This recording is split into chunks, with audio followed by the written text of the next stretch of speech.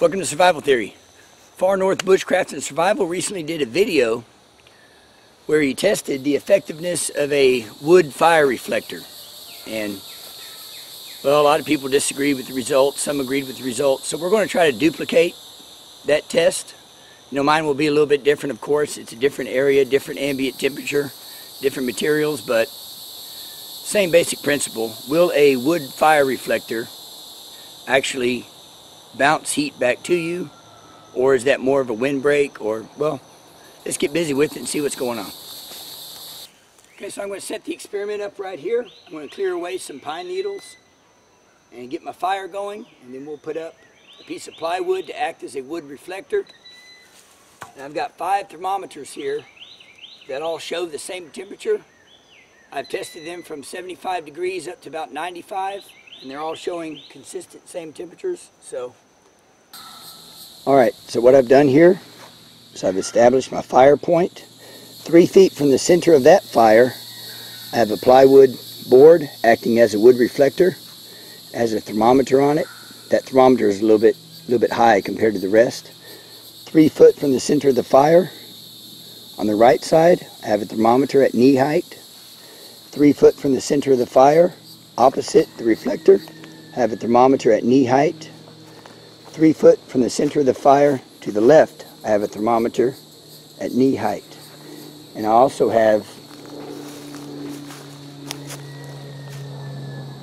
a tester over here showing the ambient temperature. That one's reading about 85 degrees. There's the temperature on that one.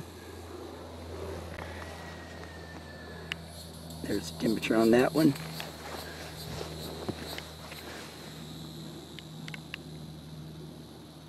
There's the temperature on that one.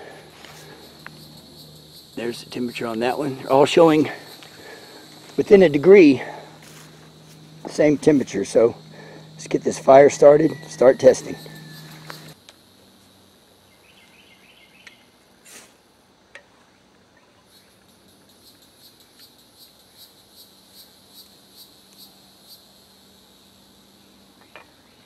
One strike, all right.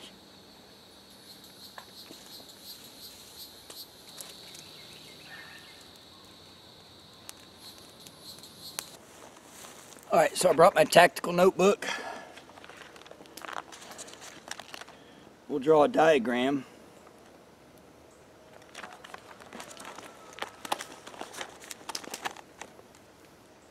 And start taking some measurements. Ambient temperature, 86. The one on the reflector, ooh, it's hot over here. That is 96. And right here, on the right, I've got there, 90, about 95. Now the one in front of the reflector, it's showing about 110 degrees. All right, the one here on the left side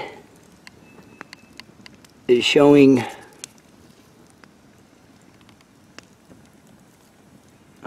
it's about 105 degrees. Now, just like Lonnie's experiment, the logs and the coals and the heat are open to this one in the front, which theoretically should get hotter anyway because of the reflector.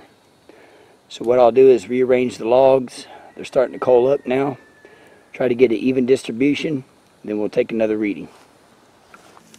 All right, we should have pretty good heat distribution right now. Very hot fire. Let me take a reading right now before it goes above the thermometer's ability to gauge it. Our ambient temperature. Ambient temperature is 87.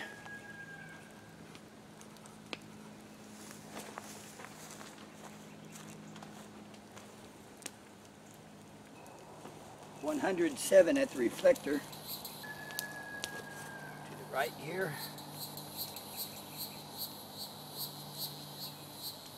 109 at the reflector.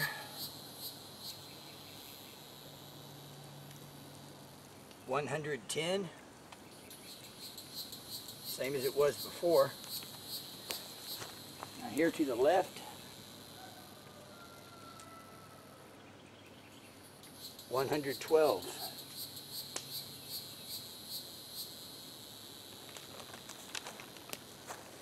So right now the hottest temperature is this one right here to the left. And the one in front of the reflector has not changed.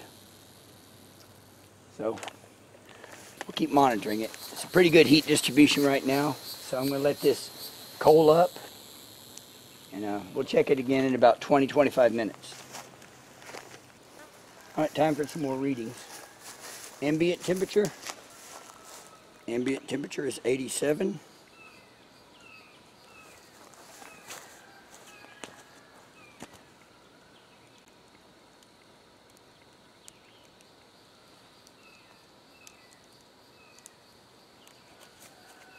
Oof, 114 at the reflector. 107 to the right. Opposite the reflector. 104 to the left.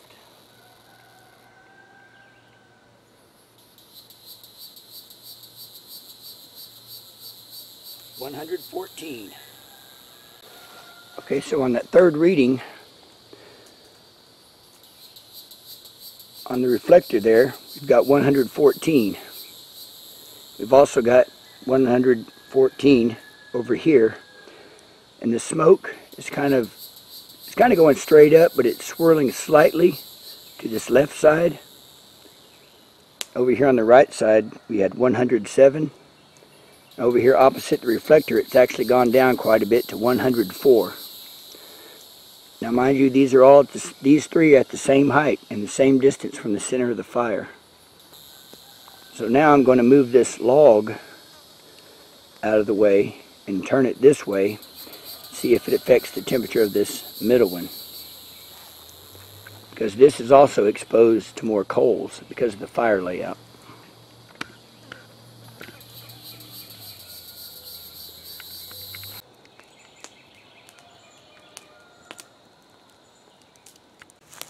Ooh, it's hot today. I didn't bring much water, but fortunately I've got an aluminum tree here, and you can go to the roots.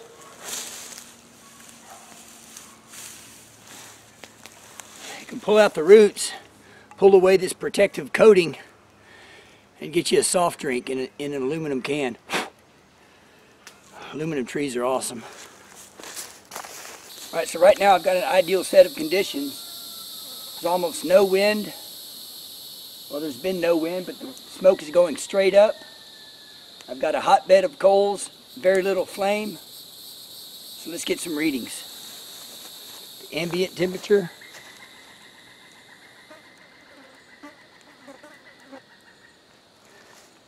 Still showing 87. I'll call it 88 because it's gone up just a hair. The reflector,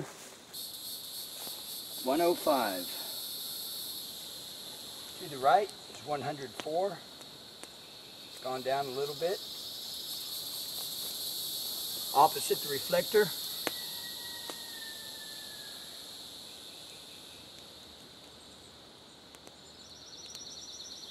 we have 107.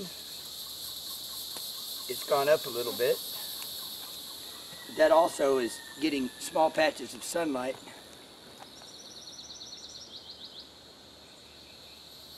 $105 to the left.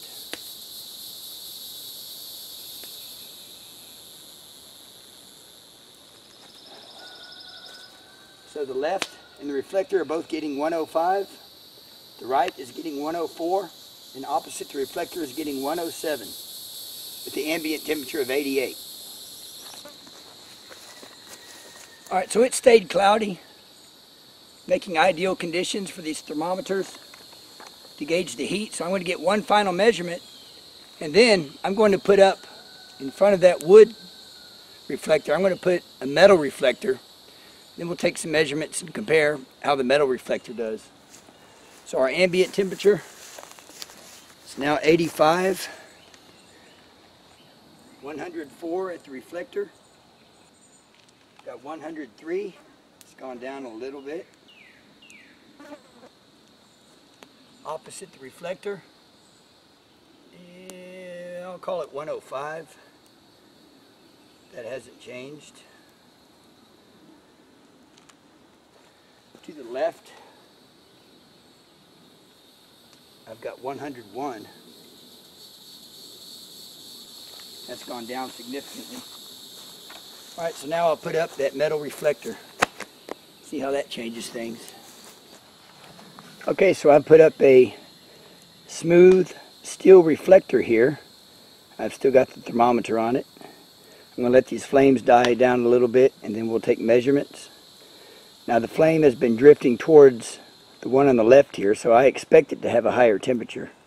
But we'll see what the effect is with this metal reflector.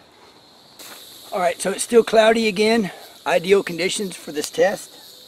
So let's take an ambient temperature reading.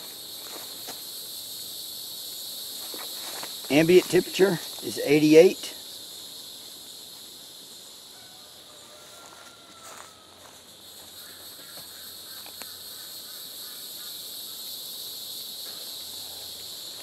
At the reflector, we've got 118, 116. I'll call that 118. To the left,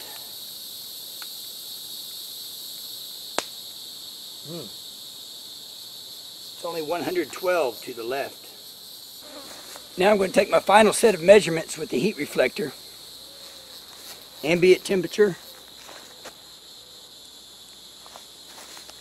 is still 88. Write that down in my tactical notebook. Reflector.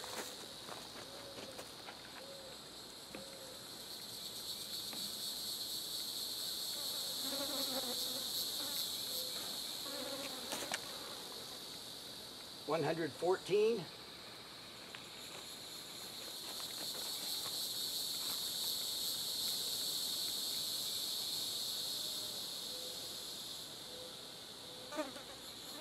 Call that 113 on the right.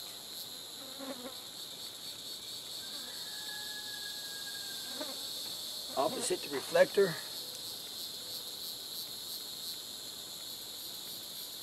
$116. They've all gone down a little bit. And on the left, 108.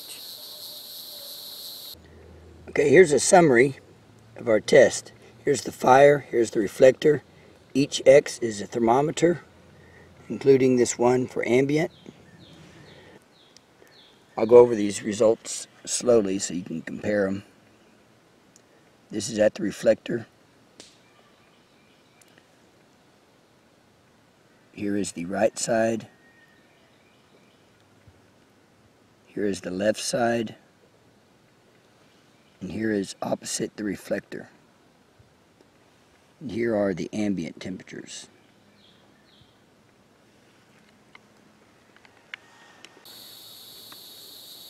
Now for reflecting heat, what I would want to do, if I were building a reflector, I would build the reflector and the fire out here about 6 feet away and sleep in between the reflector and the fire. Now what I've done in the past is I've built a reflector out of logs and put the logs right at the edge of the fire so that over the course of the night the logs actually catch on fire, and it does warm me up because it's not reflecting heat, it is the source of heat, and it radiates out towards me, and that works very well. So my results are very similar to Far North Bushcraft and Survival results because it varied on how I positioned the logs, you know, the breeze at the time. There's just so many factors that affect it, and the reflector didn't seem to make a difference at all. So if you have not seen his channel, go check it out. It's Far North Bushcraft and Survival. Excellent Bushcraft and Survival YouTube channel. And I'll post a link to it down there. Well, thanks for joining me on this fire reflector experiment. Be sure and check out Far North Bushcraft and Survival's channel. It's an awesome channel. Thanks for watching Survival Theory. Please share, like, subscribe, and I'll see you next time.